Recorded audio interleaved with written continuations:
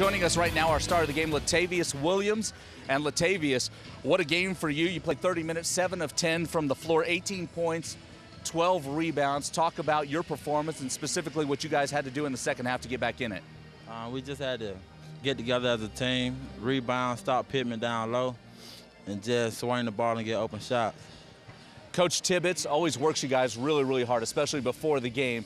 But I imagine he had some choice words for you guys at halftime, down 9 to a team that had lost 9 in a row. What did Coach Tibbetts tell you guys to spur that comeback in the third quarter? You outscored them 31-13 in the third. He just told us to come out and play hard. We ain't been playing hard. We looked real bad out there, and we just changed everything around. Latavious Williams joining us, our star of the game. And you made history because you're the first player to come straight from high school to the D-League and be drafted. How about your development? How do you think, assess your performance last year, and what's been the difference this year because you seem a lot more comfortable?